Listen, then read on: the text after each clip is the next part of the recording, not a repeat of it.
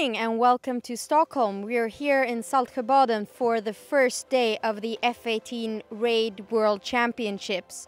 29 teams from 11 different nations will sail around the Stockholm archipelago with its 36,000 islands and many hidden rocks.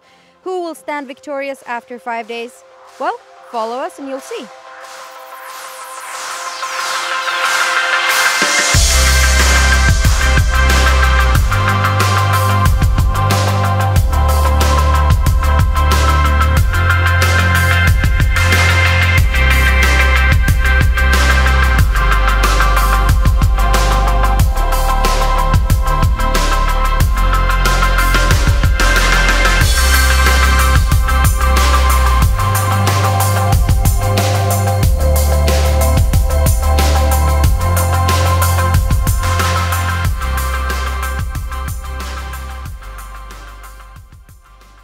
We started out this morning in Saltsjöbaden. Some 40 nautical miles later, we find ourselves on the beach here in Råne. It's been 2 exciting legs out in the archipelago with many different challenges. We spoke to some of the sailors.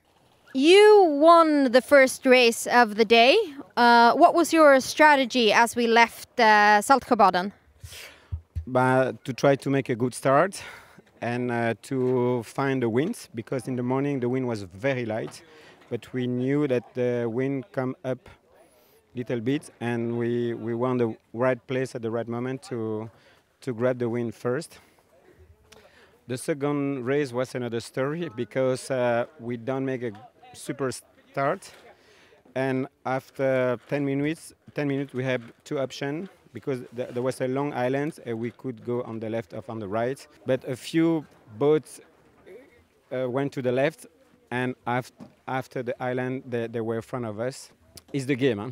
Finding the wind and finding your way through the archipelago seem to have been the key to success. But there are a lot of dangers lurking in these waters, which you have experienced today. Yeah, it didn't take us very long. I think in the first leg, 20 minutes after the start, we lost our rock virginity with a bit of damage. Not too bad. We could fix it at lunchtime. And then in the second leg, we hit pretty hard about 20 minutes before the finish. So I think tonight we're going to cut the bottom of the daggerboard away. And yeah, that's the easy solution. Don't have this kind of archipelago back home in Australia? No, we have nothing like this. I've never sailed in anywhere with like this many islands, rocks, hidden dangers. So it's been amazing today, but yeah, definitely a lot to learn tomorrow.